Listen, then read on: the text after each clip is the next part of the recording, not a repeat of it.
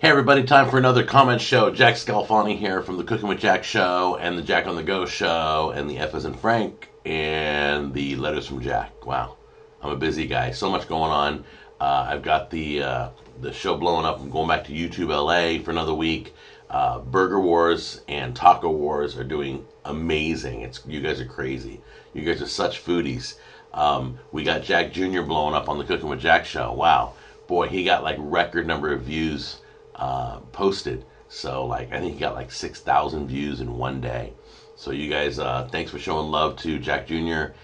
He's my everything. Playlist of Jack Jr. is coming, where I'm going to put all his videos in one playlist for those of you who want to watch him and see how he's grown up over the years. And I'll get that together. Also this summer, Jack Jr. and I have been discussing that we're going to do a series of videos that are strictly Jack Jr. So it won't be a lot, maybe a 4 or 5 part series where he can do some cooking and he can kind of show the younger kids that anybody can cook and you can start now.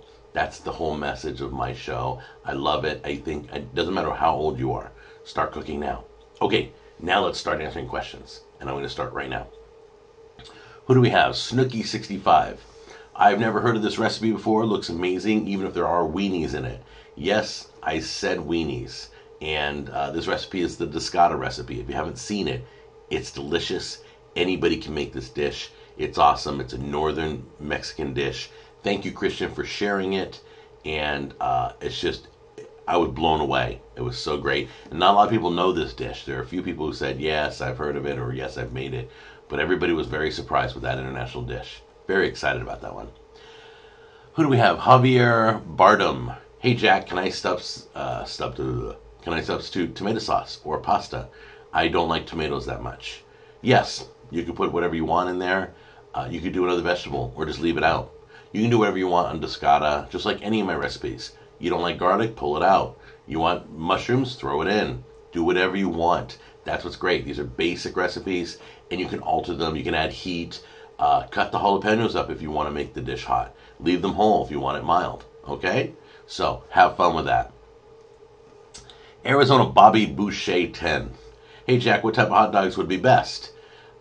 He is suggesting, I guess he likes all beef hot dogs, Hebrew National or Nathan's. Okay, I will slap you if you use Nathan's because they're very expensive. No, I'm just kidding. Don't use Nathan hot dogs. If you're going to have Nathan hot dogs, just eat them regular because they're very pricey and they're very good. Go with any other hot dog you want. Go with Oscar Mayer or Hebrew National, whichever one you prefer. Go with beef, pork. It's all to your liking, okay? And if you're going to have Nathan's, invite me over. Nathan's are good. Let's see. Roger571967. What is the pan called?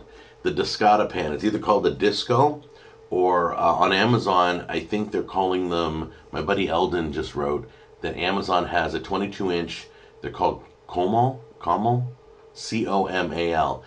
They also have a 16-inch, 22 and a 16. So, you know, everybody calls them something different. You can get them at Mexican markets, at swap meets, or you can order it online. It's a Disco or a Comal. And then we have Solex Sup. Thank God Jack wasn't on top of Jack Jr. in this episode. This is the ice cream magic video that my son did all by himself. He did an amazing job. He's awesome. Yes, I was still all over him, but you didn't see me because I was behind the camera. And I'm always going to be all over my son. I really am sorry you don't like it, but better that I'm more of a father than less of a father. And that's my belief. So I'm going to continue to care about my son, make sure he doesn't hurt himself, make sure he's okay, and teach him to do the right thing, because in a few years he'll be leaving this household and moving on for his own life. So I've only got a little bit of time to take care of my son and teach him right. And that is my total theory and philosophy. So get over it. All right, what else? Paletta Cookie. Paletta Cookie asks, Jack, how much ice cream can you fit in there? In the Ice Cream Magic, it's not a lot. It's a little tiny dish of ice cream, but it's not about the amount. You'll probably get 3 or 4 spoonfuls.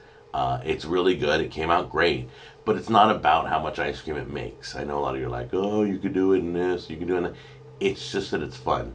And if you remember when you were a young kid, the little things were fun to you. So buy it if you want to have fun with your child and watch them shake it or watch her shake it and giggle, and they'll do it about 10 or 20 times, over the life of that product. But you know what? It's worth it. Let them be kids. Let them have fun. All right. I think that's it. Keep the questions coming, and I'll keep the answers coming. You guys take care. I'll see you on the next episode. Bye-bye.